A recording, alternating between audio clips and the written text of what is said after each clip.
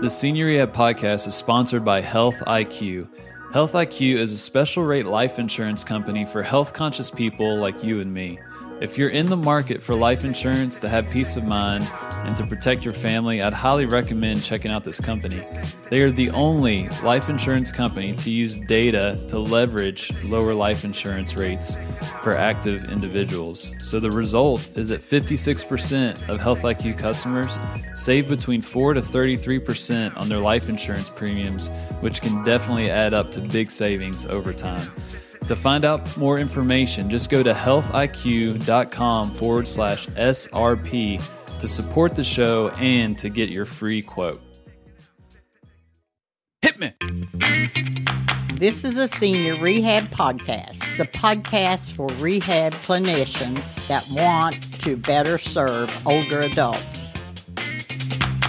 Hey there, Senior Rehab Podcast listeners. I'm Tali Spaceman. I'm Erinn Carey. And this is Senior Rehab Project. How are we doing? Oh, I'm doing quite well. How are you? I'm good. I don't know if you heard, but this January, the UK appointed a Minister of Loneliness.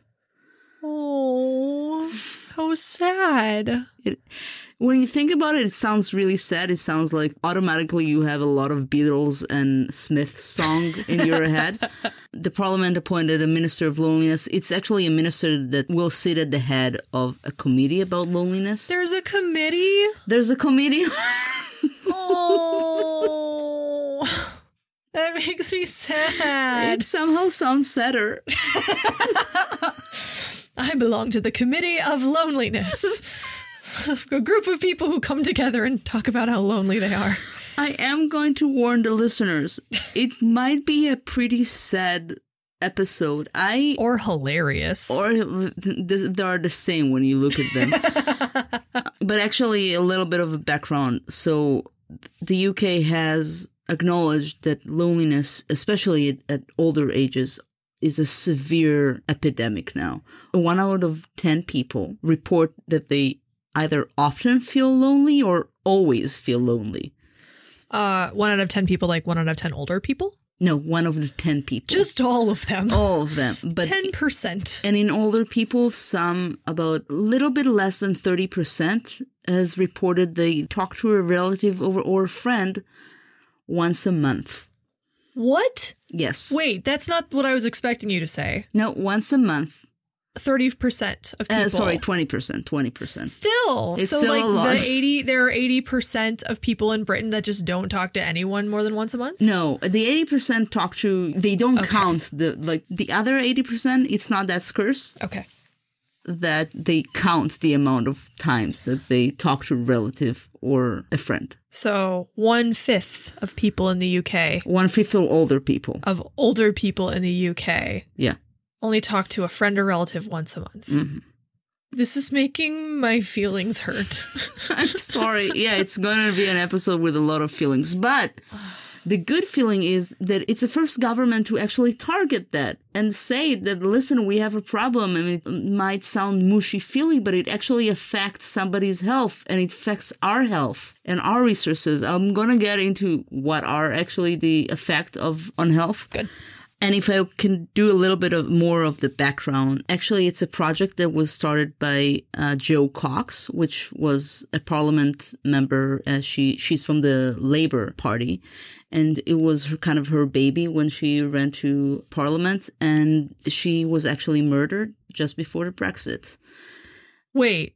This is the Minister on Loneliness? It was the woman that wanted that to happen, that wanted the UK to acknowledge that they have a problem. Wow. She was a member of parliament and she was just murdered in a rally just before the Brexit. And now members of the opposite party, members of the Conservative Party, especially Theresa May, who's the Prime Minister of the UK, said that this is a very important project and she would like it to continue, and she appointed a minister to deal with that. So I'm personally glad when politicians put whatever divide them aside in order to work for the society that they lead. I think that's how it's supposed to work.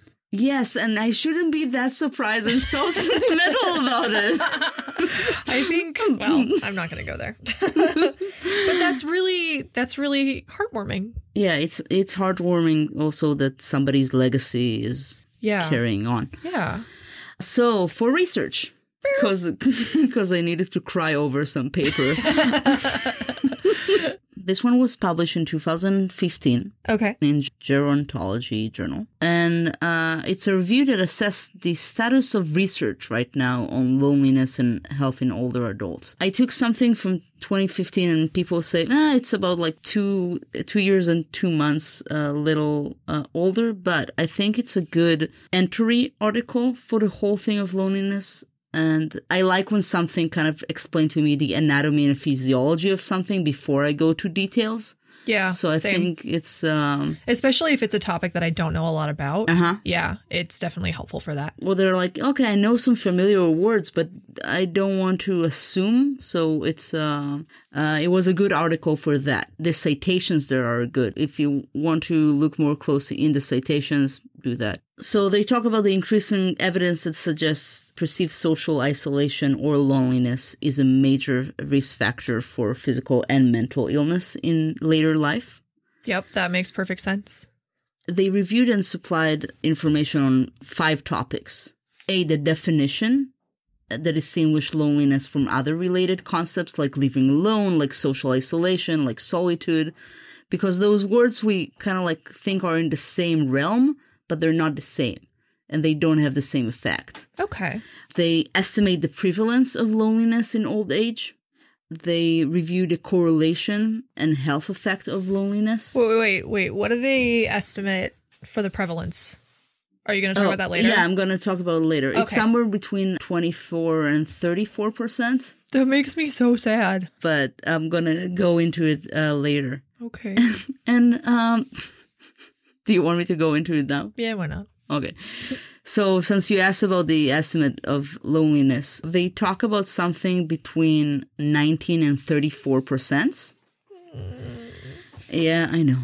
It varies because of a lot of things. The measures of loneliness that are used that I'll go into later, the population that is studied. Is it all the population? Is it older adults? Is it older adults in the community? And the age group and sample size. Okay. The AARP, which is the American Association of Retired People, talks about somewhere between 25-29%. Wow. And they reviewed people over 70. Young and Victor, every now and then I'm going to stop because Erinn sighs and I need to put my hand on her.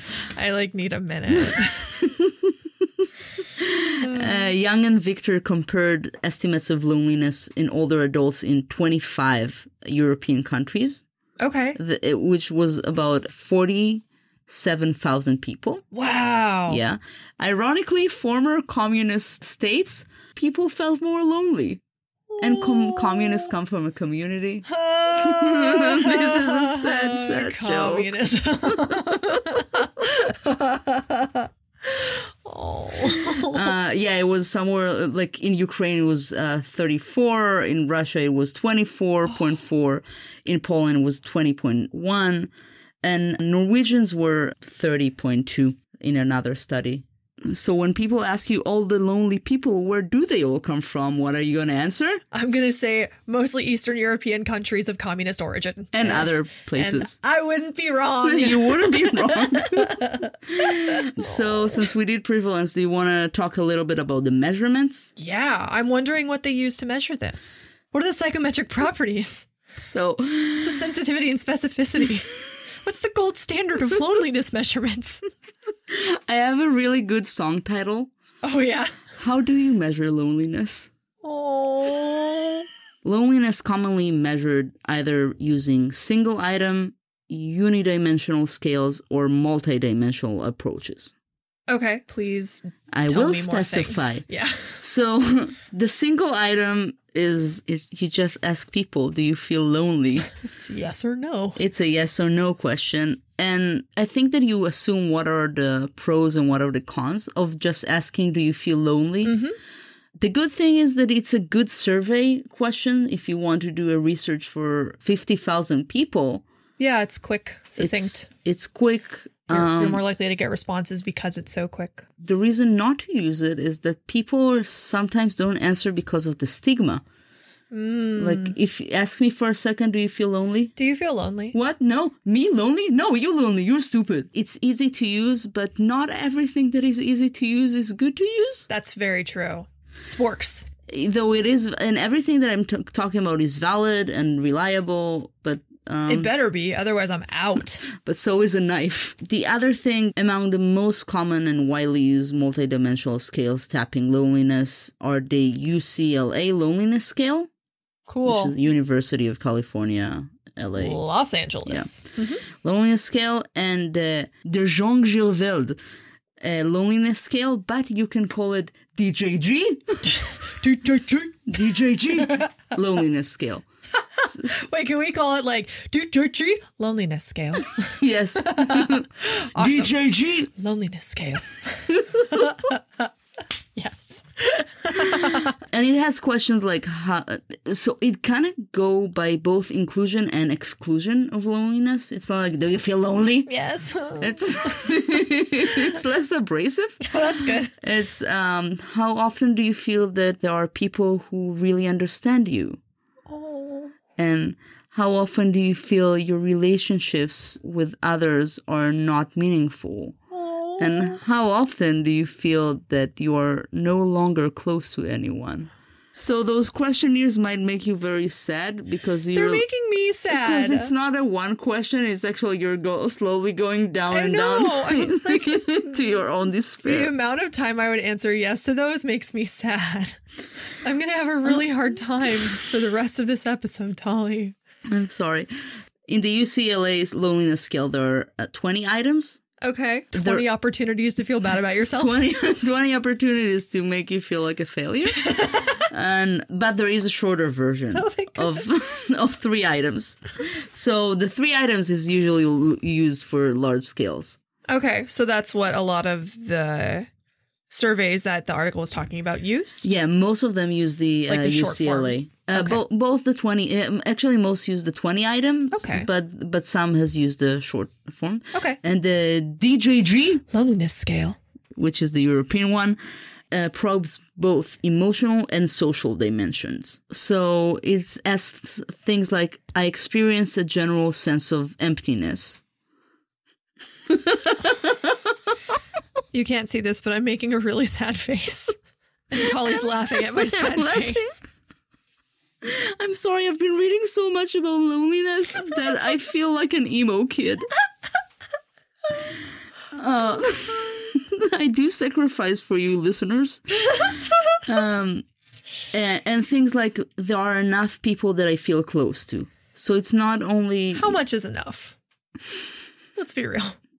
I think that more than talking to a relative once a month. Oh, no. So those are the social dimensions, whereas the emotional loneliness involves absence of intimate attachment, like a parent, a sibling, a close confidant. And social loneliness reflects on the community or social network, which is friends, co-workers, and neighbors. Got it. Also, it does take into account both the quality and the quantity. That's great. And there are some parallels between the UCLA and the DJG. Loneliness scale. And so the UCLA is more of a global unidimensional contracts, and the DJG loneliness scale is a multifaceted. Are these available to everyone to use, or do you have to have a license or pay for them? I think they're available online because I saw them online, but let me check. Okay. Because I think it would be really helpful to have at least one of them in the show notes. Yeah. I'll post a link to whatever questionnaires there are. Do you want to talk about correlates and health effects of loneliness? Do I ever? Take me to the wonderful land of loneliness, Peter Pan. Yippee! So there's a sizable literature, actually, about risk factors and loneliness. Good. In older adults. I'm really glad to hear that. Especially in older adults. Cool.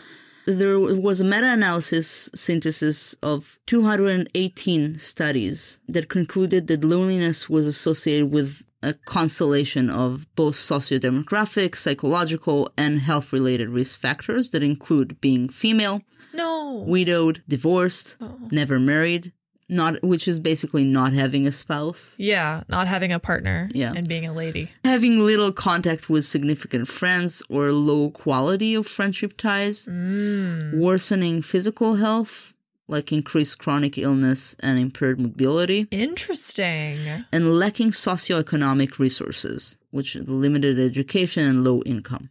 I believe it. Wow. At older ages, loneliness is also a major risk factor for broad-based morbidity, both psychological and physical. That's really sad. Yes. I need a little break. Yeah, right. Beyond cross-sectional associations, loneliness has been shown to prospectively predict increased depressive symptoms, impaired cognition, dementia progression, significant likelihood of nursing home admission, and multiple disease outcomes. Okay, so like... Which is just, for example, hypertension, heart disease, and stroke. It's all set. It's just all the things are said now. Yeah, I think we need more jokes. Want to hear a joke? Yeah. Knock, knock. Who's there? Nobody. You're going to die alone. Oh my god, Tali, that's the worst joke you could tell.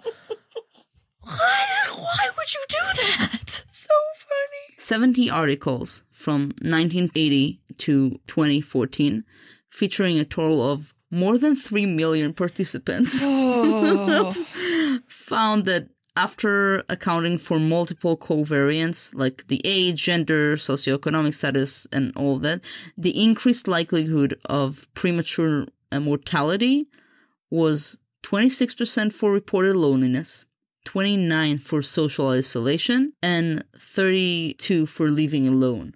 So it means that the more objective things of being alone are more about to kill you. I'm just having a really hard time.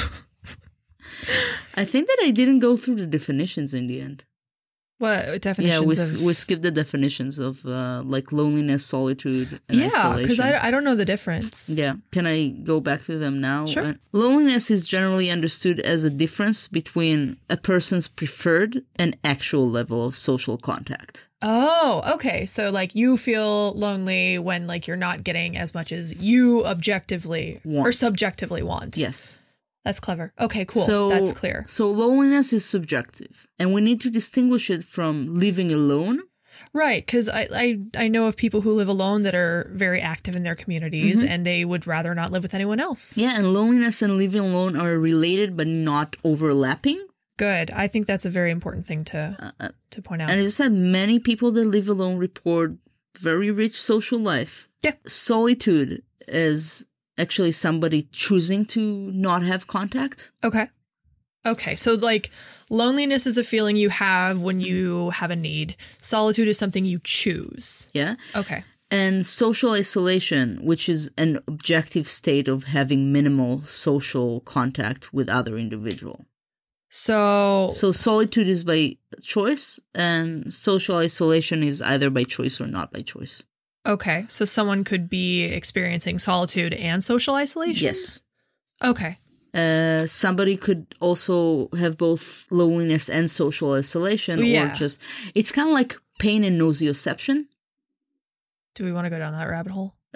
People do understand that it's the difference between a subjective and, I see. And nociception, which is the actual electrical stimuli. Theoretical pathways linking loneliness and health. There are several theories that have been proposed to explain the health effect of loneliness in older adults. Okay. Loneliness has been found to associate with adverse health behaviors, like poorer health practices, like alcohol use and smoking, fewer health-promoting behaviors, less physical activity, poor nutrition, and all of them are more among older people than younger people. Okay. Additionally, loneliness is associated with diminished sleep. Really? Yes. You get shorter sleep duration, you get lower sleep efficiency, and greater daytime fatigue in later adulthood. I already don't get enough sleep. You're not lonely. It's fine. Yeah, you're right. Yeah. Cognitive processes have also been implicated as a potential mechanism in the loneliness-health relationship. Okay. For example, severe and persistent feelings of loneliness have been shown to impair executive function and heighten sensitivity to negative social stimuli. Wow. Also erode interpersonal trust. Well, yeah, that makes sense because you have fewer interactions. You kind of process and interpret everything as a threat. Okay, oh man, that makes sense. They're talking right now in fMRIs about the sensory motor perception and mimicry abilities. Okay, like with loneliness? Yes. Like they're looking at fMRI of people with self-reported loneliness compared to people who are similar without the loneliness? Yes. What are they finding? For example, loneliness is linked with reduced gray matter density in the left posterior superior temporal sulcus. And the left posterior superior temporal sulcus is a region known to be involved in early stages of social perception, including eye gaze processing, hand action, and body movement coordination. Wow. Yeah. That's really interesting. It's an interesting article. I do recommend reading about, and if you do want and let us know, we can do an episode about loneliness and the brain structure. I think that'd be super interesting. Yeah. So just to sum that, the whole mechanism segment, accumulating evidence suggests that adverse health behaviors, impaired sleep, biological dysregulation, negative social cognition, and regional brain activation to social and non-social stimulation may be among the key mechanisms underlying the effect of loneliness on broad-based morbidity and mortality. Want to talk about interventions? Snuggles. That's an intervention, right? It is an intervention. Aren't there like cuddle bars or something where you can just go and cuddle with someone? It sounds like the sleaziest place in New York City. Hey, do you want to come to the cuddle bar? It's supposed to be like a platonic experience. Like it's very like consent-based and they pretty much just go because they just want to cuddle. Yeah, I heard about that in Asia. Yeah, I think they had a pop-up in New York at one point. Did they? I think so. Are you talking about the guy in Union Square that says free hugs? No, that's different. That's Sam. He's just a rando. But his hugs are nice. Hey, Sam. Shout out to Sam. Listener of the show. Free hug man in Union Square. That's where it gets tricky. Turning to intervention studies, a key question is whether loneliness and social isolation can be alleviated among older persons. Whether it can? Yeah. Why can't it? Is it just because we don't know? Yeah, because we don't know enough. We barely know the mechanism in the brain. We barely know what exactly happens. It's hard to fight a monster that you can't see or know what it looks like. So loneliness is the feeling of not having enough social interaction to what you want. Mm-hmm. Why wouldn't having more social interaction added to your life not be an intervention that could be useful? It could be, but again, because it's subjective and not the objective. I see. So it is a cure for social isolation, but not for loneliness. Okay. Massey et al. Did a meta-analysis of 50 intervention studies. Wow. Okay.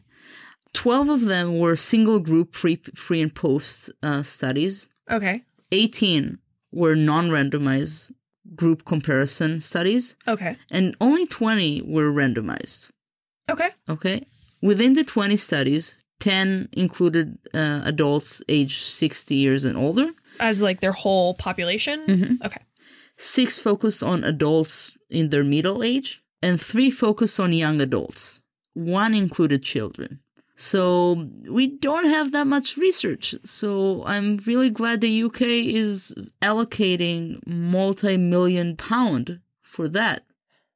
So is the job of this Ministry of Loneliness or the Minister of Loneliness, Ministress, Council of Loneliness to like fund this research? Like what are they doing? So right now they're doing research involving both schools, businesses, hospitals, charities in targeting. You first need to target the objective. Yeah, true. The social isolation. They send school kids to have projects in the communities. Nice. They give money. Hey, listen, it works. Yeah. But that's just one example. Okay. And out of the meta-analysis of the randomized studies, it revealed that only a small size effect for interventions. But compared to other interventions, those addressing deficits in social cognition had a larger mean effect. Deficits in social cognition, like ability to pick up cues and things like that? Like CBT. I see. Yeah. Interesting. Yeah. Okay. Mm-hmm. So that's what I have for now. I am very glad that we're targeting it now. We are very good at ignoring epidemics, and it really actually warmed my heart that the UK was the first government to say, oh, wait, we do need to put money into this because we are losing people to loneliness. And although loneliness is a great source of songs and pop culture, it's also a great source of disease and impaired function. Yes. Impaired quality of life. So let's leave it to songs. And is that okay that somewhere in my heart, I really wanted the minister name to be Pepper? Why? So it could be Sergeant Pepper Lonely Heart. Stop it. Sergeant Pepper's Lonely Hearts Council. Committee.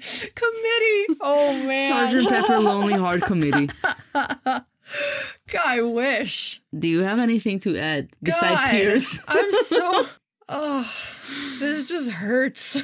So I'm Tali Spaceman. I'm Erinn Carey. And this was Senior Rehab Podcast. If you want to help us combat loneliness, you should really join the Facebook group, facebook.com/Senior Rehab Project. If you want to get off the sidelines and get in on the action, you could be a game changer. And the way you find out how to do that is you go to seniorrehabproject.com/Game Changers. These are people that help us with the direction of the podcast, that get to hang out with us at our monthly meetups, and are really awesome human beings who are an excellent resource. Yeah, you should be one. Feel free to write to us to ask for more, to ask for less.